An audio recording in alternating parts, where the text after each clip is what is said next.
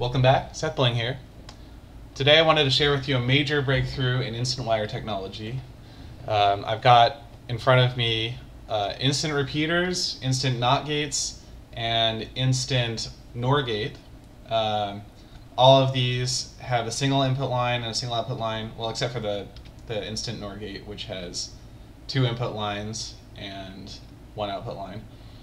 They all act instantaneously on both the positive and negative edges. So whenever you turn it on and whenever you turn it off, it'll instantaneously transmit the signal.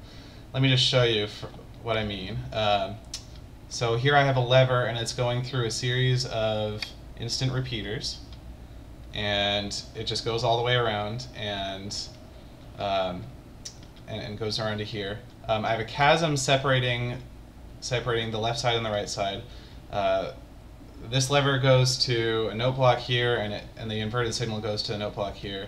Similarly, on this side, signal goes to a note block and inverted note block. So when I flick the switch, you can see it hits the note block simultaneously on each side of the chasm. If you want to see from this angle, don't pay too much attention to the update glitch, glitchy looking updates, because that's just the graphics not updating. But as you can see, both edges of the signal are being transmitted instantaneously. Works perfectly. So next, over here I have a bunch of NOT gates or inverters. So this lever is hooked up. As you see, this inverts the signal. So we have this is off, and then this line's on, and this one's off, on, etc. So it keeps going around inverting the signal.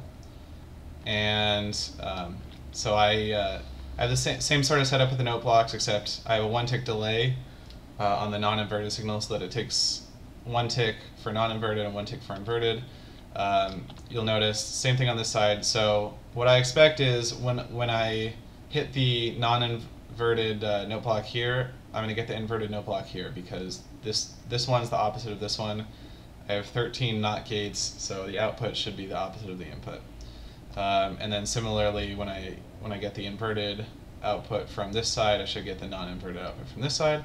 And so that's exactly what we see. See the diagonals going off. So works perfectly. The only difference between a repeater and a NOT gate is actually these doors, but I'll get to that later. So that is the NOT gate. And then here we come to kind of the most important thing. This is the NOR gate. There's actually only one NOR gate in here.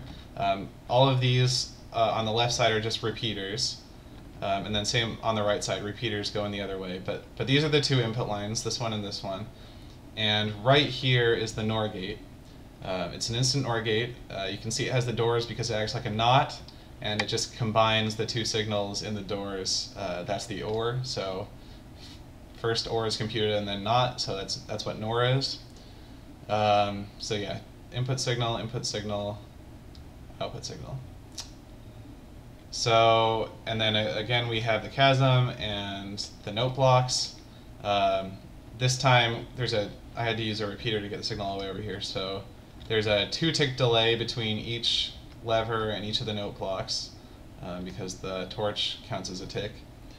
And then same thing on this side, there's a 2 tick delay between the output here and each of the note blocks.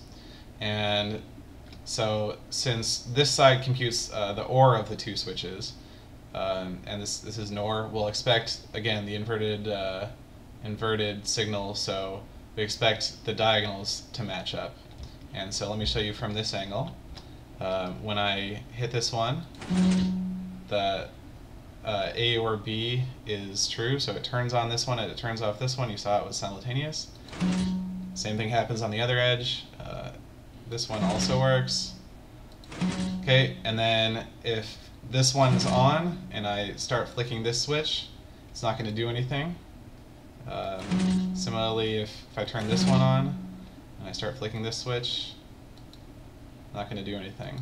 So they're both on right now. I'm turning this one off, this one off. So this is a NOR gate. This is really important for those of you who don't know, because with a NOR gate, you can actually compute any any logical formula. So this is essentially all you need to build a processor. Well, you also need memory, but this will do all the logic. So it's kind of a really important breakthrough for InstantWire because it'll allow instant computers to be built without using the trick that TaviRider showed, where you have two parallel lines and they have sort of opposite values, and this makes it much simpler, except for, of course, the size of the repeaters and the NOT gate. So let me dig into how this works. It took me a lot of trial and error and experimentation to figure out how the physics of the game worked out. Special thanks to TaviRider, who did a lot of the necessary research.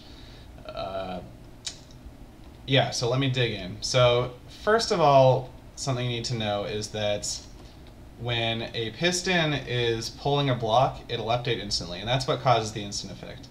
So you see that this block is powered by the torch underneath, and that powers this line here. So, and then this lever's on. So when I turn off the lever, the two signals turn off simultaneously because it instantly transfers a signal across this bridge here.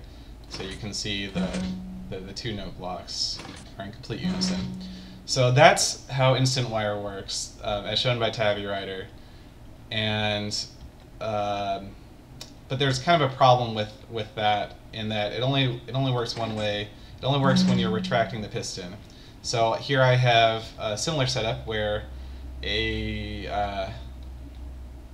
have power going to this into this block here, which powers this line. I have an inverter here because this switch is off. So when I turn the switch on, there'll be a 1 tick delay till it powers the note block, and then similarly there'll be a 1 tick delay because of this inverter.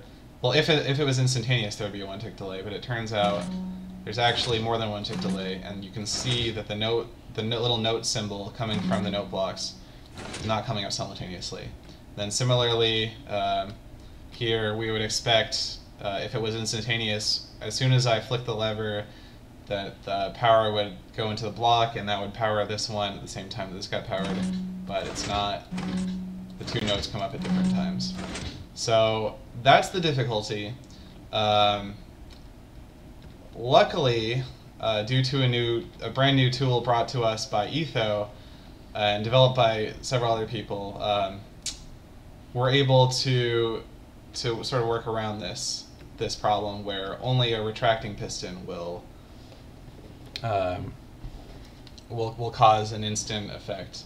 Of course, it's a problem because you can't have a powered signal or an unpowered signal going to powered retracted piston. That's why InstantWire was only one edge. When it only worked when you were depowering a line, not when you were powering a line. But here's a way of getting around that, and that's using the block update detector. And this is a special kind of block update detector. It's a toggle block update detector. So you see, when I put a block next to this piston, it'll toggle its value, which is, oh, whoops, kind of broke it. It'll toggle its value, which it turns out is extremely useful because when I flick this switch and turn this redstone on or off, it'll also cause an update. So the piston will stay synchronized with this lever. So this is what allowed me to make the instant repeater and NOT gate. And the reason why is because I'm able to build a contraption like this, where I have a block update detector on both sides, and it's triggered by the same redstone. So when I flick the switch, it sort of toggles which one is out and which one is in. And so when the power turns on and when the power turns off, I have a retracting piston now, which means I can take advantage of the instantaneous effect that retracting pistons make. So let me show you the way in which I do that. I have two instant effects here, and both happen when the piston retracts. So the first one here is what I what has been used in InstantWire previously, and that is when the line gets depowered, it will retract the piston and instantaneously depower this line. And then, but this is another one I haven't seen before, but I'm sure other people have used. This one will, when the piston retracts, instantly power the line. As soon as the block retracts, it just starts retracting. The line will go active on top of the block here, and that's instantaneous. So now I have an instantaneous effect which will turn on power, this one, and an instantaneous effect which will turn off power. And I combine the two. This is the whole repeater. I combine the two to create the instant repeater effect. There's one trick you have to add, though. So the problem that you run into initially is that you're just fine when you go from an unpowered state to a powered state, because this piston will retract and that'll turn on this power, and that'll happen instantly. After a tick or two, this block will be over this torch and that'll power the line also, but it'll already be powered from over here, and so that's what happens. But the problem is that the other going the other way isn't quite so instantaneous. When we flick the switch again, that'll toggle both of these, which will retract this, and that'll instantly depower the line from this side, but the line won't get depowered from this side until the piston finishes pushing the block into place, which is going to be another tick or two.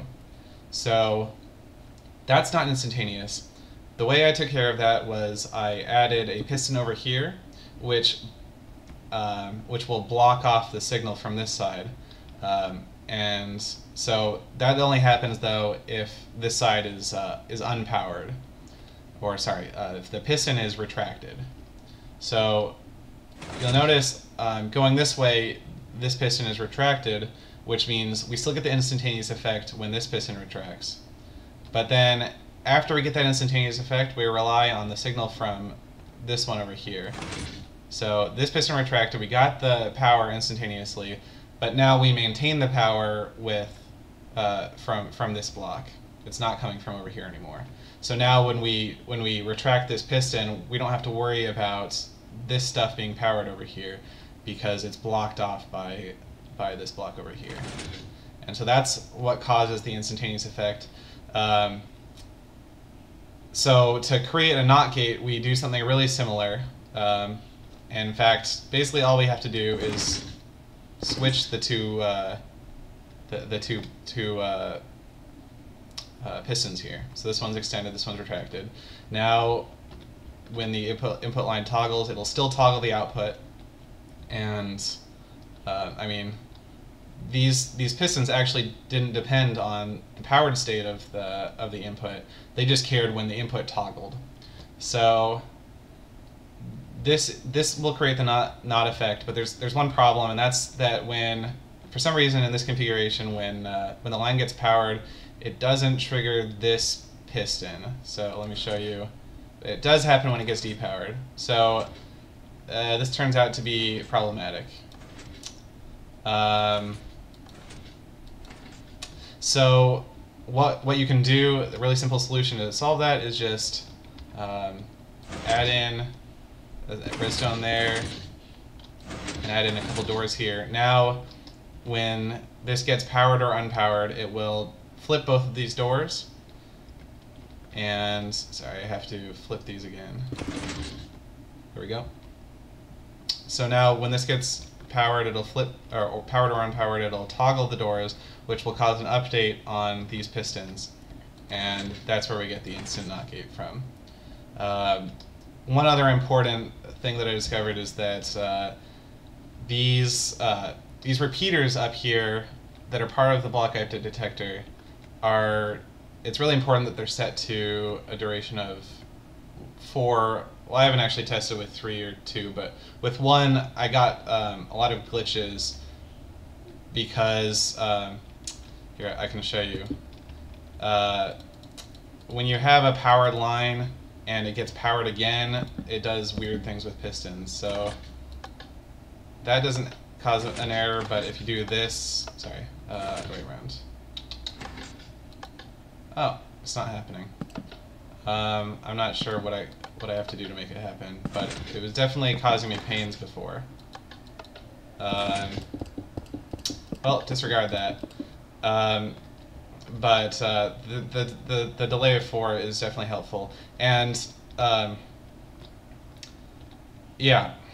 So the doors also help making sure that if you get the multiple pulses like that, the doors won't toggle. But yeah, obviously since I failed at showing you what I'm talking about, that's not a very good example. Rest assured it does happen, and the delay of 4 is important. So I'm looking forward to see what people are going to make with this stuff. You have to be very precise when you're building something like this. You might be tempted to think, oh, I got the principles from the video and I can just build it myself. And maybe that's true, but I definitely went through a lot of pain to try and get this circuit just right. So to that end, I have included a link to a world in the video description where you can download sort of a set of pretty much everything I've shown here in this video. So you'll be able to play around with it and kind of copy it and see if you can modify it. I really think that there's probably a smaller solution for this. I just wanted to get something that worked in it. So I'm looking forward to seeing somebody come up with a smaller solution.